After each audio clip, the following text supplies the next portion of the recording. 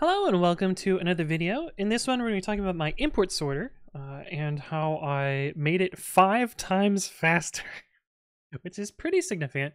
And I'm going to show you the tooling that I used.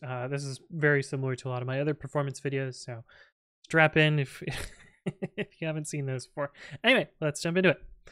Okay, so to get a little context here, I wrote, almost a decade ago now, an import sorter for Python called reorder Python imports. Yeah, naming is not my strong suit. It does what it says on the tin. Basically, it's a little bit different than isort in that it tries to be a little bit more focused on static analysis, and it has a very particular import style that tries to avoid merge conflicts. It's compatible with Black and all the other tools, or most of the other tools that I know of. So anyway, that's reorder Python imports. And on stream, I was adding a feature to it. Specifically, I was having it learn how to rewrite deprecated collections imports. It knows how to do a bunch of other deprecated imports already. I just forgot about this one for some reason. And while I was adding this, I noticed that there was a bit of code that I was like, this feels like it's probably slow. Specifically, the input removal or replacement code. I was like, this can't be fast. So I started profiling it and starting to figure out, oh yeah, this code actually is pretty slow. And so let's see if we can do some things to make it a little bit faster. So I started by profiling, picking kind of a representative application that I'm using reorder Python imports in already to poke at this. And for that, I used pre-commit. It has a decent number of files, a decent number of imports. And so I felt like it was a good project to kind of profile the work that I was doing here. Now we're going to set up a virtual environment, and we're going to pip install the old version of reorder Python imports before I fix this. 3.1.0 I believe is right before I started refactoring. Actually, yeah, I think 3.1.0 will be old enough. And the first thing that I want to do is kind of get an idea of just how slow this was. I have this little utility that I wrote called best of. It's just a little dev script that I have in my home directory. Scratch Python best of. Basically, all it does is some very rudimentary performance analysis. It runs a subprocess and times how long it takes and runs it however many times until it gets an answer. I have a different theme from stream. Oops. So if we do best of and then reorder Python imports, pre-commit currently is in Python 3.7 plus mode. This mode actually, we'll find later that this mode is actually most of the reason that it was slow. And last time I tried to profile this, I wasn't profiling with this option on, so I didn't notice that it was slow. And if we run this with all of our files, get ls files star.py, see, yeah, get those dots out of the way. By default, it does 10.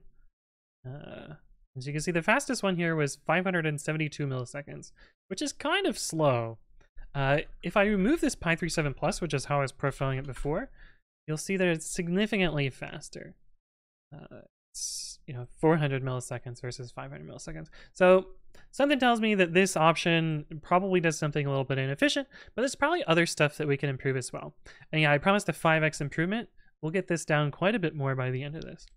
So once I kind of had an idea that there's some slow stuff, and I kind of had an idea where some of the slow stuff was, I decided to jump at it with a profiler. Now, I actually wrote this other script down here, which is going to make our profile a little bit easier to read. Basically, the problem with cprofile out of the box is it'll profile imports at the same time, and we don't really care about the startup. We mostly care about the execution time here. So I wrote a little thing to, and yeah, the startup is important. So like if we look at best of Python 3-C import reorder Python imports. The startup is important here, so I do want this to be fast as well, so we got to not regress that at the same time. So 36 milliseconds of this is startup time. So the bulk of it is execution time, but I also don't care about profiling this because the C profile, the graph will be a lot harder to read, and it'll point out stuff I don't care about. So we're going to try and eliminate that, and I did that with this little profile script. Basically what it does is it takes a console entry point as the first argument and then runs just the console entry point while profiling. So it ignores the import and loading parts of this. And so for that, Python 3 profs.py, reorder Python imports, Pi37 plus, all of our Python files again. And this will give us a good profile of what we're looking at. We're also going to use our gprof2dot. We're going to use the same profiling tools that we were using before. gprof2dot. I can spell. gprof2dot. It generates out the same pstats file. Where's the pstats file? Where is the pstats file? Oh, out.pstats. Look for log.pstats. gprof2.out.pstats.tsvg out.svg. And then if we open that up, we can start seeing some of this slow stuff that's going on here. And this is kind of the same profiling, graphing stuff that we were looking at before. So this is the overall graph, and we're going to zoom in on particular parts in here and show you some of the improvements that I made here. So the first thing that I noticed is, yeah, we kind of expect this.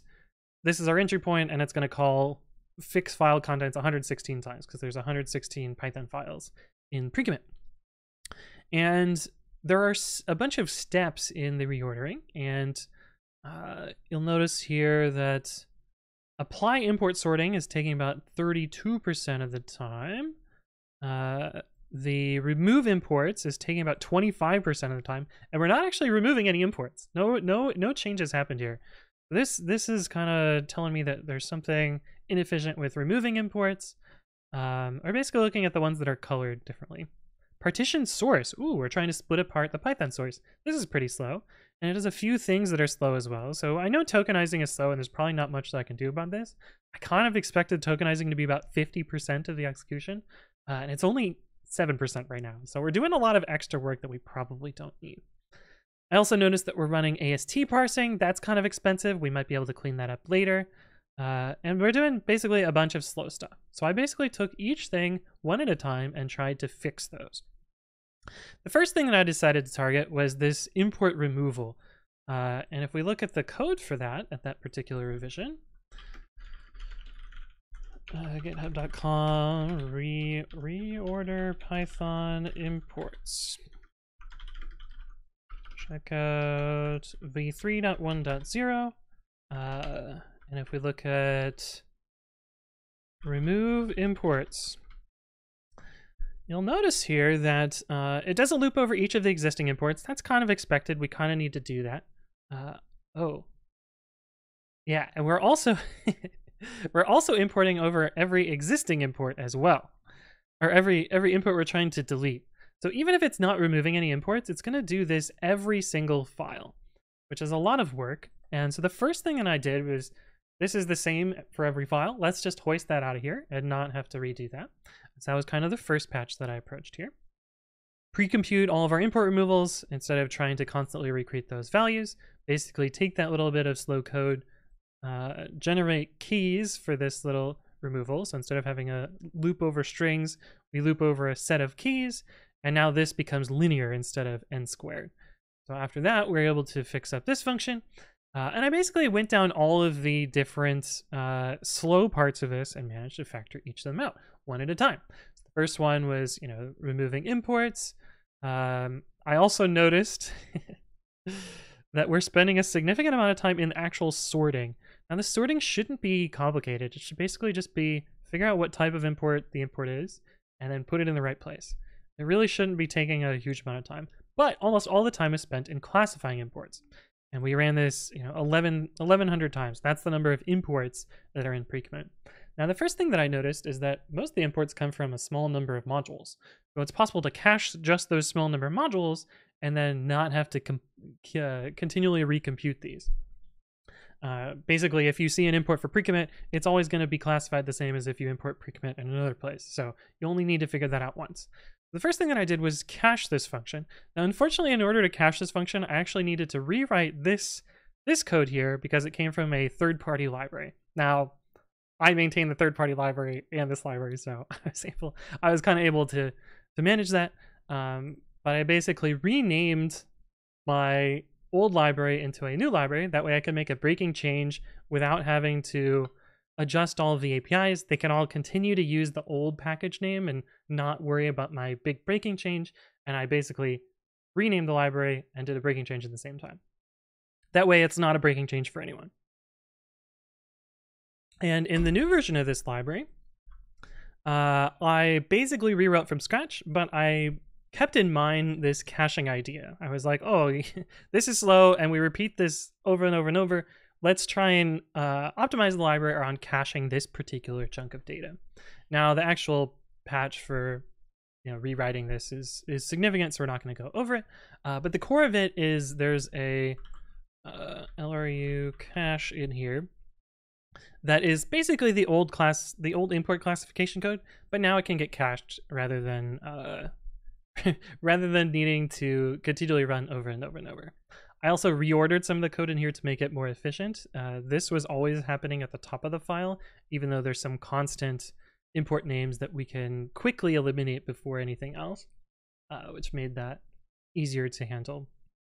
And I could probably optimize this a little bit further with a dictionary, but didn't show up on the profiler, so I'm not going to bother. But basically I had to rewrite this library, renamed it, did a breaking change so that I could eliminate that slow part. So that's kind of the next thing that I did there.